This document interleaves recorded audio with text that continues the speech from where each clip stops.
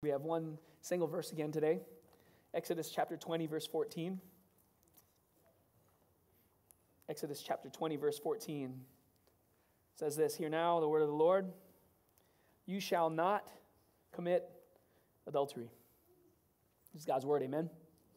May He add a rich blessing to its reading and to its receiving by faith. You can have a seat.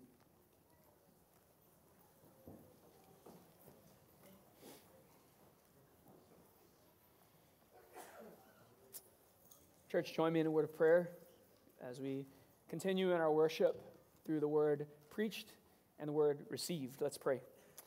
Father, we thank you this morning for your word, this Lord's Day. Lord Jesus, please, as a good shepherd, feed your flock today.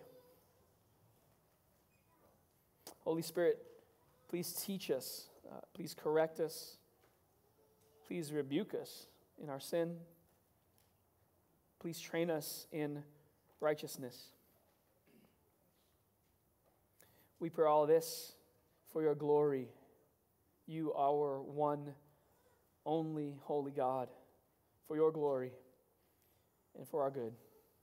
In Jesus' name, amen. Well, another heavy one today. So, church, as we consider the seventh commandment more carefully, we need to remember that as we approach, we must come humbly. We need to adopt the posture of humility as we deal with these issues and these topics, and really all of these sensitive issues. We live in a culture of lust without boundaries. I think that describes our culture well. There's a plague when it comes to sexual sin relating to sex. And it's not only struck society at large, but actually the church as well. It's hit us hard. There's not a man here that does not struggle with sin related to the seventh commandment. There's not a woman here that is exempt from the seventh commandment either. It's all the more, you and I must come to this law, and really every single law, but this law especially, with a humble awareness of my sinfulness. The father of the Protestant Reformation, Martin Luther, remember I mentioned the Reformation Day, October 31st. He coined this helpful phrase. It's in Latin, and I'll say the Latin and I'll give you the English, but it's this: simul justus et peccator. At once righteous and sinner. At once righteous and sinner. And church, this is how Christians should understand our current state. This is how we should see ourselves. In and of myself, I'm a sinner. And yet, simultaneously, at once, I am counted righteous before God by the gift of God in Christ Jesus alone. Do you see how that shifts how we see ourselves? You see how that shifts the way that we look at others and view others? It allows us at the same time to embrace and to proclaim the whole truth boldly, full-throated. And at the very same time, it reminds us that we should never speak condescendingly to anybody. Again, because we know that we are more flawed, more wicked than we ever dared to imagine. And yet, at the same time, in Christ, I am more loved and accepted than I ever dared to hope. That's good news. So, church, as we proceed, let's proceed in this study, especially in the seventh commandment, by the grace of God. Keeping our hearts humble, confessing our own sin. We've been camping out in Exodus 20 where God came down in glory. He's making his covenant with his people Israel at the foot of Mount Sinai, and he's giving them these 10 commandments. These were covenant laws. They showed the people how to live as the people of God, as his redeemed people. It showed them how to love God, right? We talked about the way that the first 4 commandments, they're vertical. They tell us how to love God, and then they also show us how to love one another. Remember, we said that the last 6 of the 10 are horizontal commandments, so vertical and horizontal. And you remember that commandment 6, it spoke to honoring life. Okay, it was thou shalt murder, but on the positive, it's honor life. Life is a reflection of honoring the God who created life, the author of life, the one who created people in his own image. And when we honor them, we honor God as well. Well, similar things happening here as we consider the 7th commandment. If you know the language of Scripture and covenant, oftentimes the idea of covenant plays into not only our relationship with God, but our relationship with one another. So in the 7th commandment, faithfulness to God's covenant, here's what you need to know, is reflected, paralleled, expressed by faithfulness to the marriage covenant. Those things work in parallel. In other words, obeying this commandment is just another way that God's people live as He designed and reflect His own goodness, His own glory in this world. So here's the point, and this should be in your notes, and I wanted to get this right. Church, our purity, especially in marriage and by extension in all our relationships, is meant to reflect the beauty and glory of the moral purity of the only holy God Himself. Okay, you should look at your notes or raise your hand if you need a copy of the notes. I'll have phrases like that, important ones, written out for you, and also some definitions, and we will be referencing other scripture verses today, and those will be in the notes as well. So I've titled this message, Against Adultery, but For Purity. All right, remember we said there's a negative and a positive. So against adultery, for purity. I have 3 headings today. The first is what the 7th commandment says. Second, what Jesus says about the 7th commandment. And then third, what God calls us to do about it. Okay, I'll say it again. What the 7th commandment says against adultery in particular. What Jesus says about the 7th commandment, against, here's the phrase, heart adultery. And third, what God calls us to do about it, to pursue purity positively. Okay? My prayer is that today God will humble us in our sin, that God will center us again in Jesus and in His grace, that God would equip us and empower us to shine the light.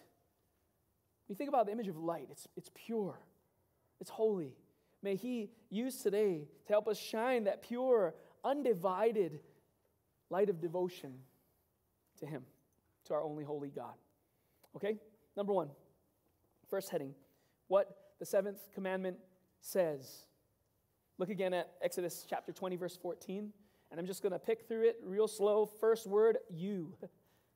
You. Yes, you, but in context, don't forget who is speaking and to whom.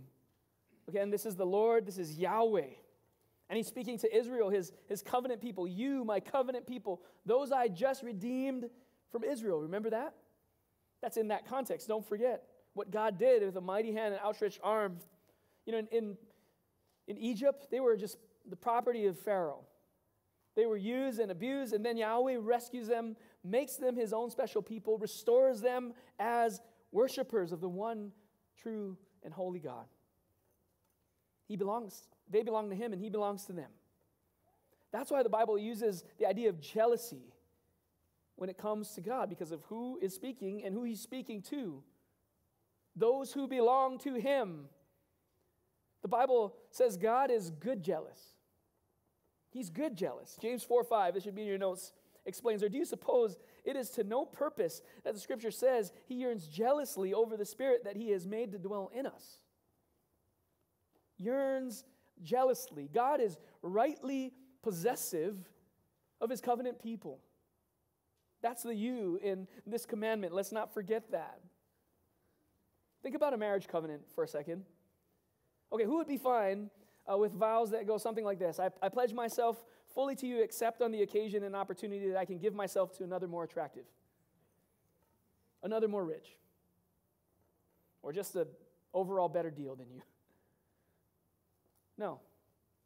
Right? And here's the point. God rescued Israel, made them his own covenant people. They rightly belong to him. He's rightly jealous for them. Okay, that's the first word. Second word, you. Next word, shall, or phrase, two words, shall not. Notice how absolute that is. Must not, may never. Remember, all these, many of these commandments start with that negative, right? Shall not, must not, absolutely not. You may never. Doesn't this point to the standard of a holy God, the moral purity, the moral holiness of God? We read this in our scripture reading on the law. 1 Peter 1:16 is actually citing Leviticus 11:44. It is written, you shall be holy, for I am holy. The Lord himself is pure, holy. I'm jumping ahead a little bit, but when it comes to sexual sin and the people of God, God says in Ephesians 5:3, but sexual immorality and all impurity or covetousness must not even be named among you, as is proper among the saints. The NIV puts it, not even a hint. I mean, you wouldn't take a cup of water and drink it if it had even a drop of raw sewage in it, right? Drop? No, you wouldn't do that. That'd be gross. That'd be toxic. You might die. Well, God's not pleased with even a drop of sexual sin in our lives. Not even a hint. Continuing on, you shall not, in the last two words, commit adultery. Now, we'll go into this in more depth later, but on its face, this is just strictly talking about sexual relations or behavior with another person's spouse. That plain, that clear. But as we're going to see more broadly, it refers to sexual relation or behavior with anyone who is not your spouse. And again, the logic is clear here. In this commandment, following, you shall not murder, is that God loves life, right? He made it in his image, and that commandment, this commandment now relates to how he's going to propagate that life, continue it. Church, God, from the very beginning, that's why he made marriage. He created it from the beginning so that he would have a people for his glory. He designed humans in his image and blessed them with being fruitful and filling the earth. So when you think about it, this commandment in marriage was appointed by God for the flourishing of his people and his purposes. And that's why he protects marriage with this strong commandment. By the way, marriage is pre-political, right? We just finished the election thing. And yeah, governments have dealings with marriage, but the Bible says it's pre-political. It's a pre-political institution. It's from creation. It was invented by God, not man. And yes, governments do very well to get on board to protect marriage, but we won't be a state, we won't be a polis for very long if we don't do that. More on that a little later. Okay, so that's the commandment itself and what it says. The commandment prohibits marital unfaithfulness for God's covenant people. But not just them. It protects marriage as God designed it. And church, not only is this one of the most referenced commandments in the Old Testament, second only to thou shalt not commit idolatry, but it's the most referenced commandment in the New Testament. God the Son, when he came in the flesh, right, Christmas time, he had a lot to say about this commandment for us, for his church. So he who has ears, let him hear. Here we go, number 2. What Jesus says about the 7th commandment. Look at Matthew chapter 5, verse 27 to 30. This should be on the screen there. Or you can turn in your copy of God's Word to Matthew 5, verses 27 to 30. And this is what it says. You have heard that it was said. This is Jesus in his famous Sermon on the Mount. You have heard that it was said, you shall not commit adultery. But I say to you that everyone who looks at a woman with lustful intent has already committed adultery with her in his heart. This is Jesus' words. If your right eye causes you to sin, tear it out and throw it away. For it is better that you lose one of your members than that your whole body be thrown into hell. And if your right hand causes you to sin, cut it off, throw it away. For it is better that you lose one of your members than that your whole body go into hell. Okay, sounds serious. Let's take a look. First, when Jesus said, but I say to you, okay, he's not trying to contradict what the commandment says. Jesus never does that. Instead, as God, right, in the flesh, he came to fulfill the law, to proclaim it, to recover and explain the fullness of the law, down to the heart. Not the mere outward, but the fullness of the law. In fact, he's speaking to Pharisees, right? And he said to these Pharisees who prided themselves in following the commandments to the letter, he's telling them, you have not gone far or deep enough because you lost the true heart. I'm here to bring you back. All right, so second, by what Jesus said, he seems to mean, and I said something similar last week, that you can be 100% adultery-free and yet still be in danger of the fires of hell. What is that? Let's take a look more closely at the words here. The Greek word, it's one word, but translates into two in English, lustful intent, that Jesus kind of focuses us on. It means to set one's heart upon something, to long for, or to desire what is forbidden. Okay, that's the idea of lust. Lust is this disordered, distorted, self-serving desire. And so in the context of this commandment, it's directed towards someone who is not your spouse. That's what this is really about. Jesus was saying to look with lustful intent upon another is heart adultery. Adultery of the heart. It's a violation of the heart of the seventh commandment. Later in Mark 7, verses 20 to 23, Jesus said, what comes out of a person, running with this idea, what comes out of a person is what defiles him. For from within, out of the heart of man, come evil thoughts, sexual immorality, theft, murder, adultery, coveting, wickedness, deceit, sensuality, envy, slander, pride, foolishness. All these evil things come from within, and they defile a person. The Greek word that he used for sexual immorality covers broadly all kinds of sexual immorality, every disordered sexual desire, and adultery is included in that specific list of evils as well. Notice that. This is Jesus. Okay, but did you catch it? Jesus made it very clear. This proceeds from where? From within. From out of the heart of man. All these evil things come from within. They defile a person. It's not just a behavior issue. Do you see what Jesus is saying? It's a heart issue. Our hearts need to change. We need to change. Later, the Apostle Paul wrote a similar list, kind of like Jesus does here. One wonders if he's just kind of reflecting that, just emanating that. And in this list, he said that those who practice these things will not inherit the kingdom of God. You see the seriousness of that? These evils disqualify you from the kingdom. Additionally, the Apostle Paul again writes in 1 Timothy 1, 8 through 11. I'm not sure I have all these verses in your notes there, but please note that. Look it up later. Paul mentioned and applied commandments 5 through 9. Okay, in this letter to Timothy, he refers to commandments 5 through 9.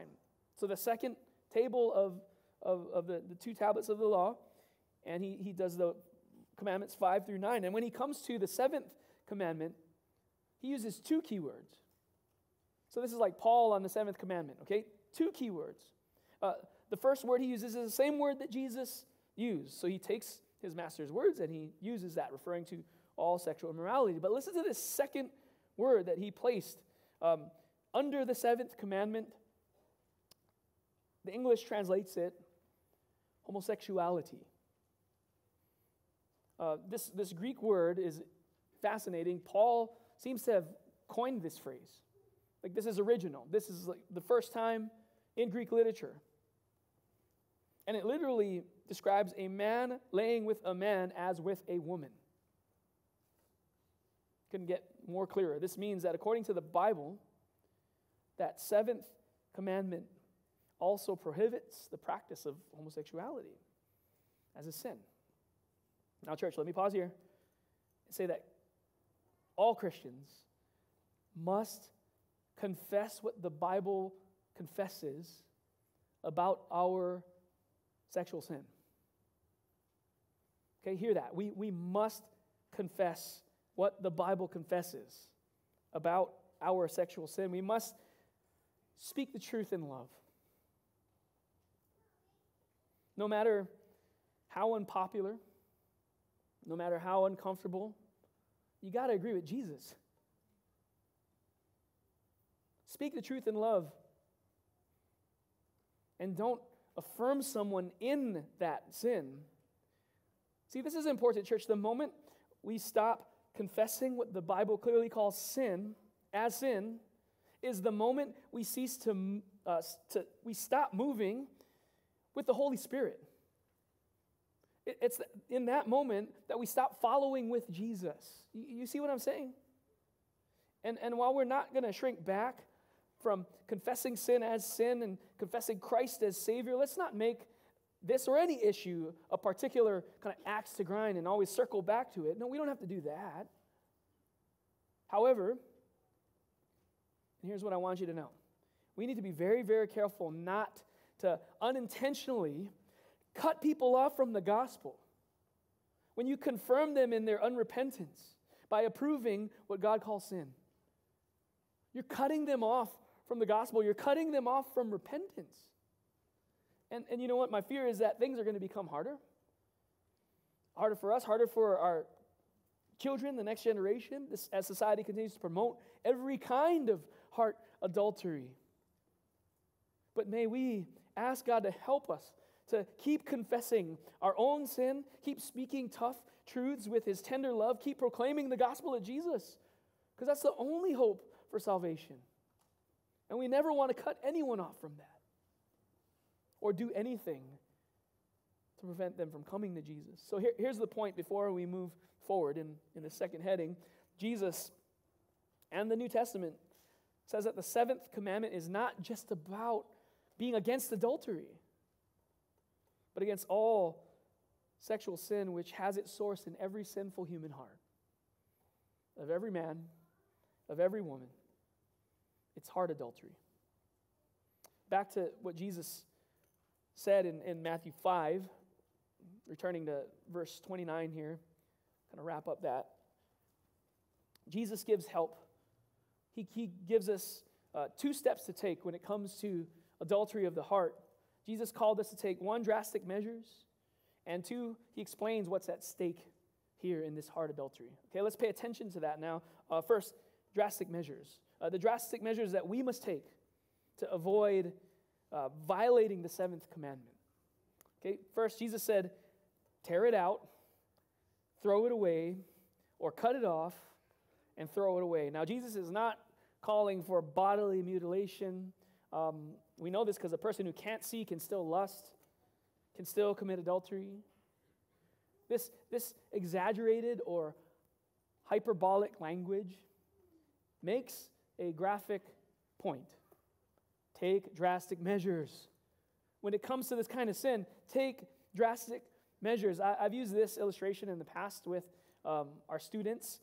Maybe I've shared it here too, but I had a Christian friend move in as my roommate in Kauai. And I come home one day, and the door of his room is missing.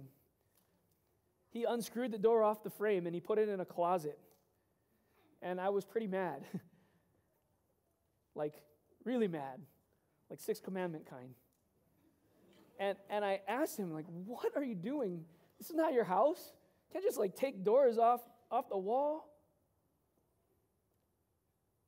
And he told me he was having trouble with what he was doing on the internet behind closed doors. And he understood what Jesus said, and so he took his door off. Now, of course, he should have asked me first, but it was my place. But I had to admire his effort to do what Jesus said, to take drastic measures against your sin. What might you need to do today, right after this? What do you need to tear out, cut off, throw away?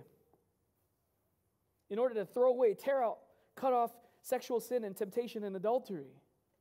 What do you need to do? Pray, seek out biblical wisdom, seek out godly counsel, make a decisive move. That's what Jesus is saying. All right, second, Jesus pointed to what is at stake in this fight. And I think he does that so we would be motivated to take drastic measures. Notice where this lust, unchecked, uncut off, undealt with, leads to. He says it twice, right? It leads to your whole body into hell. Sounds very serious. What does Jesus mean? Set aside the hell on earth that sexual sin brings to our marriages, friendships, families, churches, society, even to your physical and spiritual health in the here and now. Set that aside for a moment. That's not what Jesus is necessarily referring to. What is he talking about? The terrifying warning Jesus issued is that this kind of sin tends to consume us, tends to take us over, to suck into it the totality of who we are, like a black hole, right? We fantasize about this sin, then we hide with it. We think we can safely compartmentalize it with no ill effect. We begin to live as functional atheists, thinking that God's absent when I'm indulging in this. And step by step, we're sucked deeper and deeper into living apart from God. And if this doesn't stop, permanently. See, the essence of lust and adultery are the same. That's what Jesus is getting at. And they lead to that unrepentant place. So the seventh commandment calls us to stand against adultery, all sexual impurity, but from what Jesus says, something more radical must happen.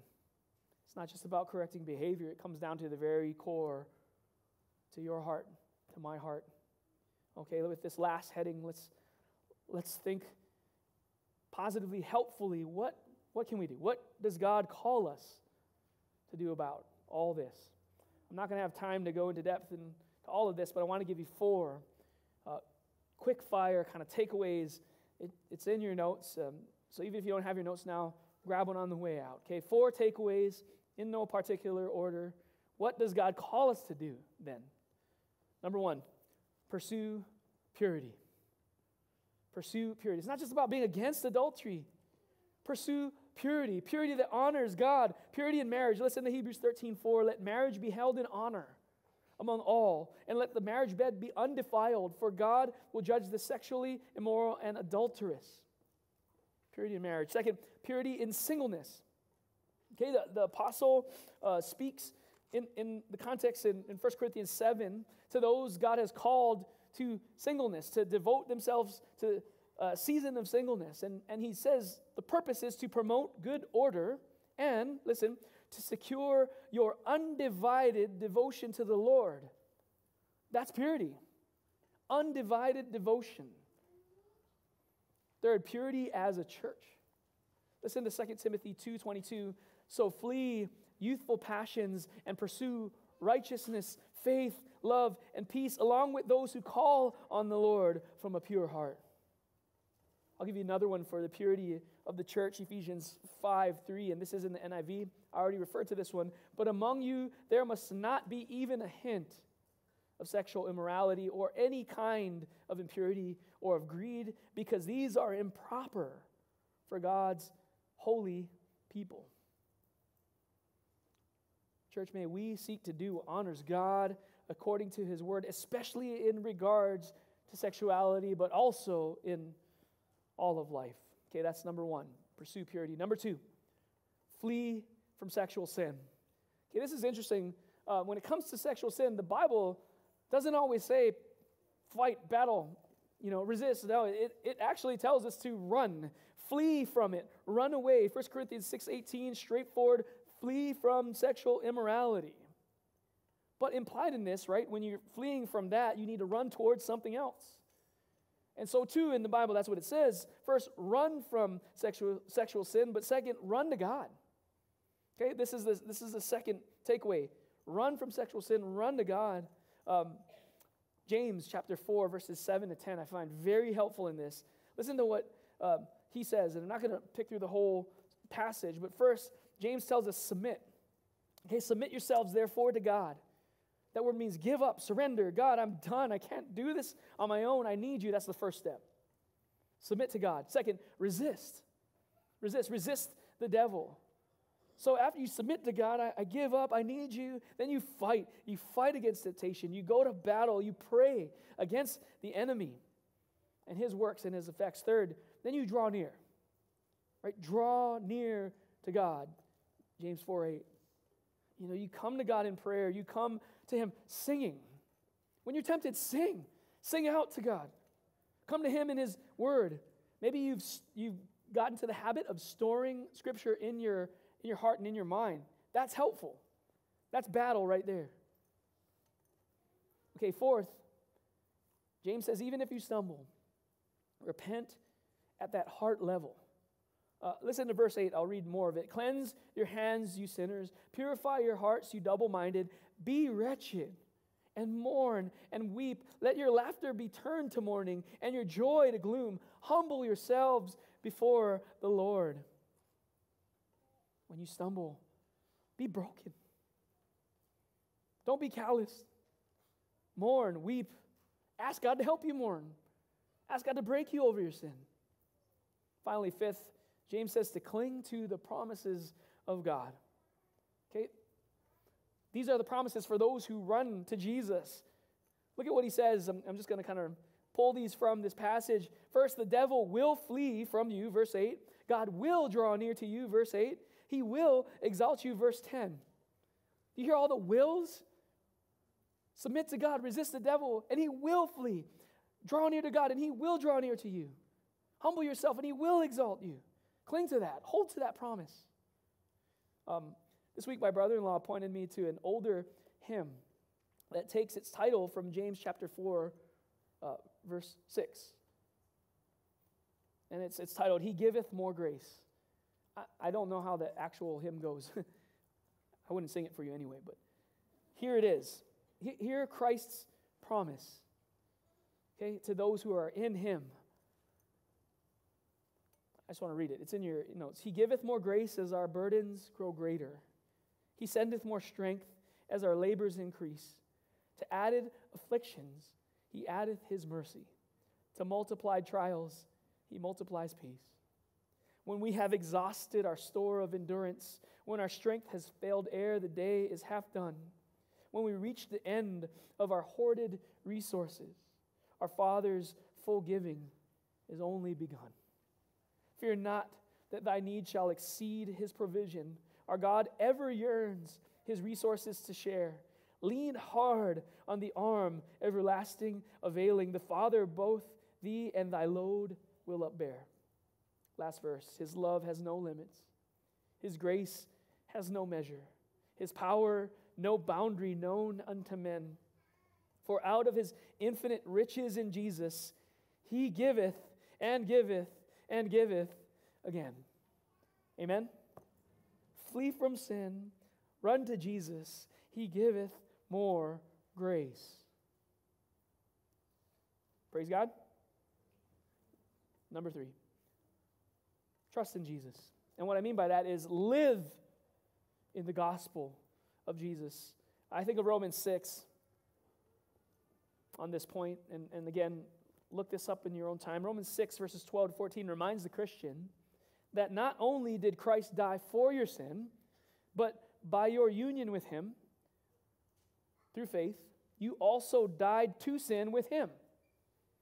He didn't just die for your sin, you died to sin with him. And that has massive implications. Therefore, sin's not your master anymore. Okay, you don't need to listen to it. Okay, that's a lie. You don't have to listen to it.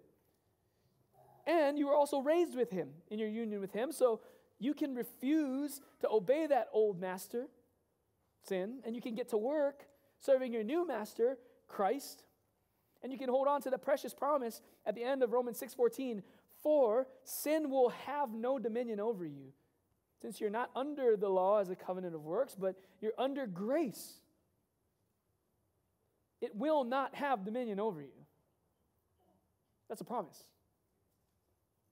So live in that gospel. Remind yourself, I died with Christ. I don't have to listen to sin anymore. Let's get going serving Jesus. Because this is not going to have dominion over me. All right, last one. Pursue healthy marriage. What that means is to see the beauty of what God is trying to protect here, what God has made, why he gives us this law to protect it. This will be a quick flyover. One pastor described this biblical vision for a healthy marriage in 5 C's, okay? Complementarity. Husband and wife were created different roles, but as a team, they glorify God. Okay, they enjoy one another. There's a friendship there that can be enjoyed in that complementarity than none other. There's a love, even a sexual kind of love that can be enjoyed there in none other relationship. God means for marriage to be one of the great antidotes to this sexual plague that we face. Okay, so complementarity. Next 2 C's, covenant and children. Malachi 2, verses 13 to 16. Look at that later, but the prophet Malachi says something really interesting. He says that the Lord's the one who unites man and wife in a covenant. So he's there helping them, making this covenant. And it's through that godly covenant marriage that he intends to raise up godly generation. That's God's beautiful vision for marriage. Pursue that. Pursue covenant faithfulness. Pursue raising up godly generations in marriage. Okay, last 2 C's, Christ and the church. When you think about marriage and the gospel, you have to go to Ephesians chapter 5. Verses 22 to 25 and 31 to 32. Again, I'm not going to read it all, but it describes a relationship between Jesus and the church as the paradigm for this relationship between husband and wife.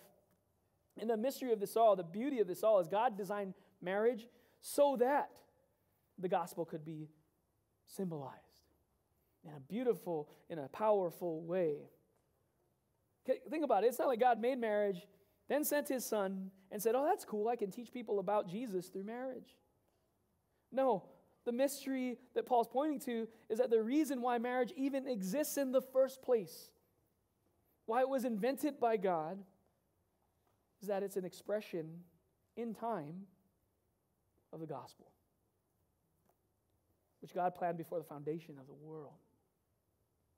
So marriage at its finest, church, points to the goodness of God in Christ, who lays down his life like a husband for his wife, and the church who submits to, trusts in Christ as a wife for her husband.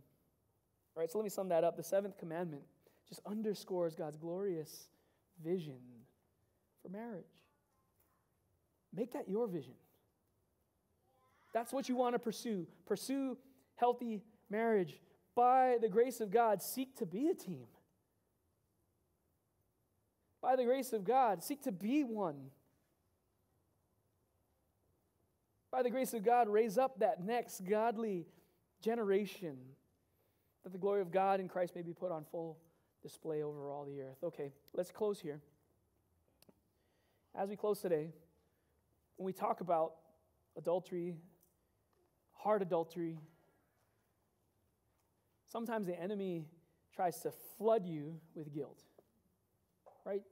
Maybe he brings up the past, tries to overwhelm you with discouragement because you see the standard, the holy, pure standard of God, and you realize, I fall short, and so the enemy just tries to throw it in your face. I want you to know that all true believers struggle sometimes, and we struggle in this way. Even the great reformer Martin Luther, remember him again? He struggled greatly. He battled even through bouts of depression with his sin. He was so broken at how much he struggled. But he learned to cling to Christ, right? Remember, Simul Justus et Peccator. Listen to what he wrote. This is Luther to a T. He said this, and this is in your notes. So when the devil throws your sins in your face and declares that you deserve death and hell, tell him this. I admit that I deserve death and hell. What of it?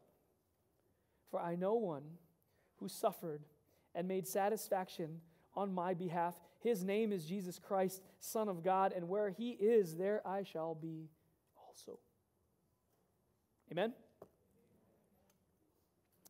You remember what Jesus said about the woman who washed his feet in Luke 7?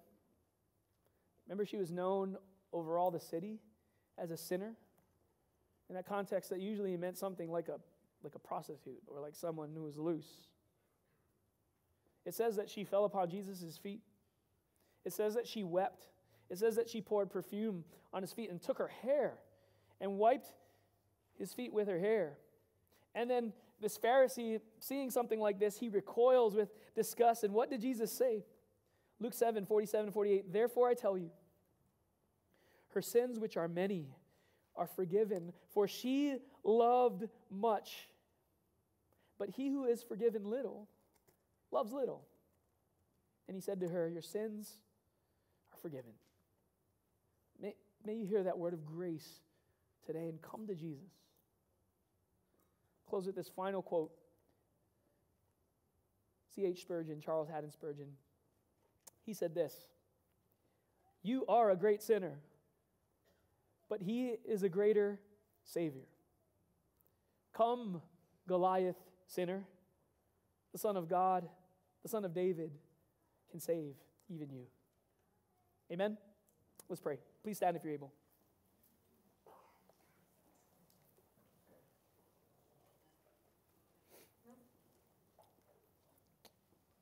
Join me in prayer, church.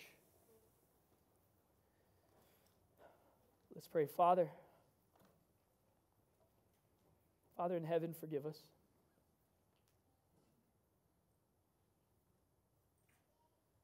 We confess that we have failed you 1,000 times over 1,000.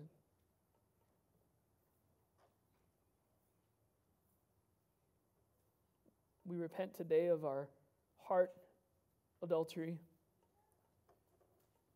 our lust,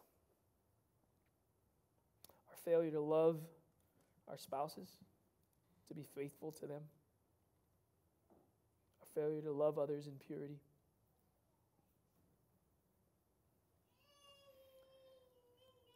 With King David, we pray against you, and you only have we sinned.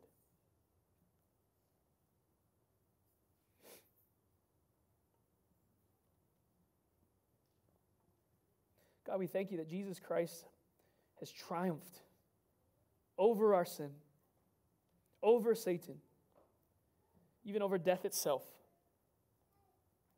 And that though our sin is many, his mercy is more. Holy Spirit, create in us clean hearts. Renew in us right spirits. Holy God, purify our hearts that we may seek only you. Only you. Only your glory.